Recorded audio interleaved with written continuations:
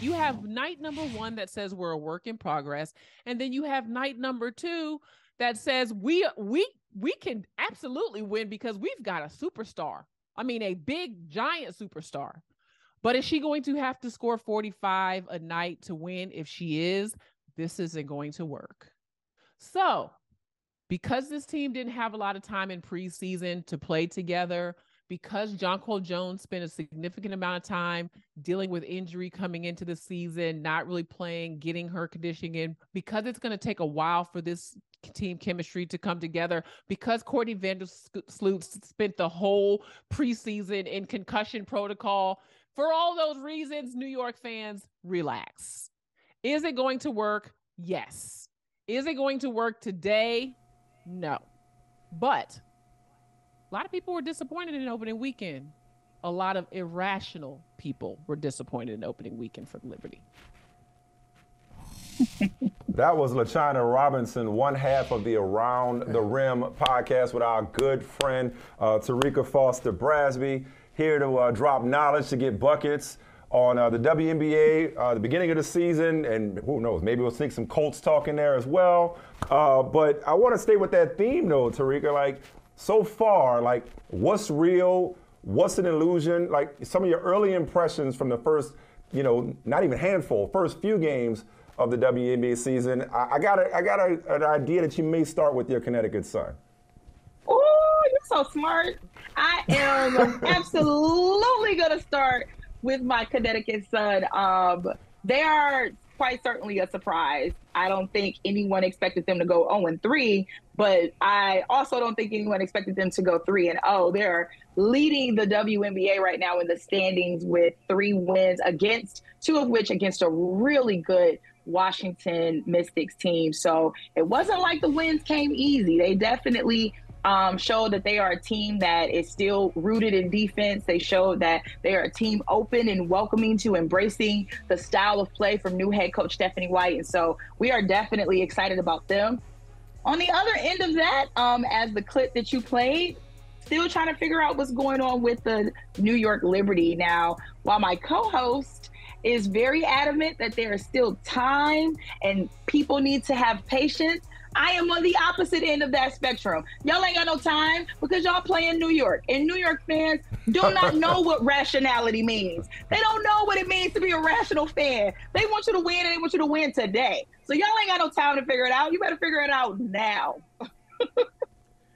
You know what I really enjoyed, and I want you to drill down on this even more.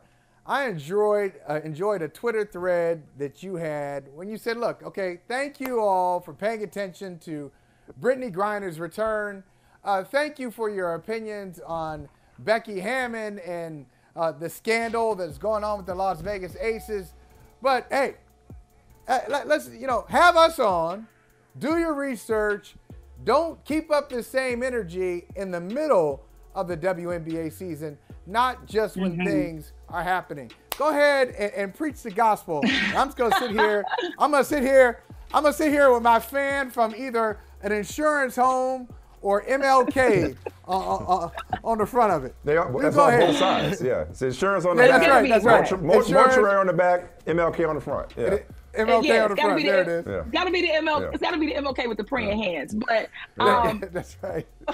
The whole point of that is just simply, we see a lot of people in mainstream media following the WNBA when it's time for free agency, when it's time for the big names to drop and who's going to go where and who's going to stay where. We see a lot of people following the WNBA around this big story around Brittney Griner and around the controversy and the allegations around Becky Hammon. But the way that we grow this league is that we continue to have that same energy and that same want to cover this league accurately and fairly when it's not the biggest stories. When there is nothing going on in the NBA, somehow mainstream media finds a way to manufacture a story to make sure that there's an NBA headline every single day. Nobody is unhappy right now in the NFL, and yet the NFL is still dominating the headlines. Aaron Rodgers got his money. Nobody's mad there. Lamar Jackson is there. I haven't heard a single player saying they're holding out for OTAs, and yet still we find a way to keep the NFL atop of the headlines. And so all I was simply asking is, let's keep that same energy for the WNBA. We recently had a star player make a remark about how she's being officiated like a rookie. That would be Elena Delle Donne. That's something mainstream media should pick up. If any other NBA player would make that kind of comment about how they're officiated, we'd be all over it. So all I'm saying is take the extra step to give these women the coverage they deserve. Tell their stories. Make sure you're pronouncing their name correctly by all means. It is Breanna Stewart, not Brianna Stewart. And just continue to get to know these teams so that we can continue to provide the adequate and fair, equitable coverage that they deserve. Well, I want to provide you the opportunity to both further comment on Elena Delle Donne's comments on the officiating, but also, too, want to sneak in, so this is two different questions in one, just in the sake of efficiency. We all celebrated Brittney Griner's return, but the Mercury are 0-2, again, early, but I would just love to know about on the court Phoenix as well. So you could tackle both of those subjects real quick. Yeah, absolutely. Well, Elena Delle Donne had a point. I was actually covering the game that she played against Connecticut when she made those comments. And the officiating, not only has it not been, was it not extremely good in that particular game, but there was also an official missing in that game. So apparently somewhere between halftime and the third quarter, one of the officials limped off the court, went to the back. We had no idea what was going on. Midway through the third quarter, we found out that the official had some type of ankle injury and would not be returning to the game. The WNBA does not have a rule that they have to have backup officials on site. So the game continued with only 2 officials versus 3. Now, if you are already complaining about not being able to get the calls that you desire, well, now you are down an official, so you can imagine what type of calls were missed or not missed and things. So now we're opening a new conversation with, do we need to have backup officials in the WNBA for instances like this? But when you add that to a player like Elena Delle Donne, who has literally been under injury protocol for the last 2 years, hasn't played a full season since 2019, only 29 games over the last 2 years, had tons of back surgeries, also was dealing with Lyme disease at one point. Like, this is a player who has worked her butt off to get back in this league. The last thing she needs is to feel like I am a champion and a superstar, and I'm not even getting the kind of calls that I deserve. So definitely something that the league needs to look into. In terms of Brittney Griner had an amazing start this weekend. 18 points in her return, 27-10 on Sunday.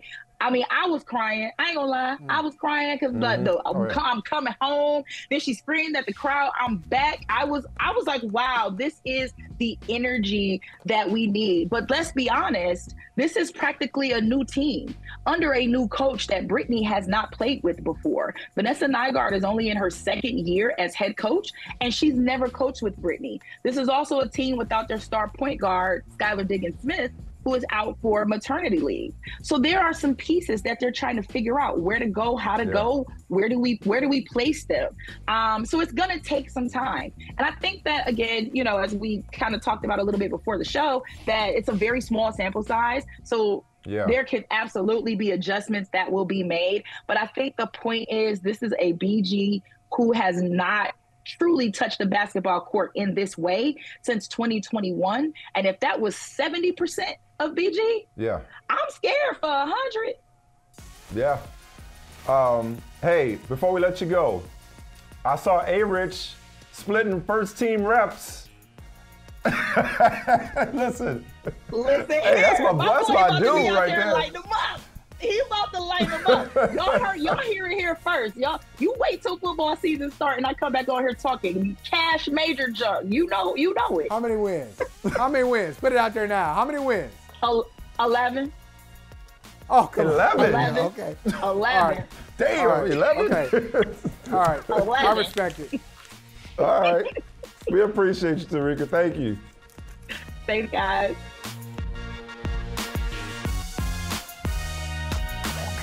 Hey, thank you for watching Brother from Another. If you haven't hit that subscribe button, go ahead and do that now. Don't forget, you can catch us 3 to 4 weekdays on PeacockTV.com and on Sirius XM Channel 85.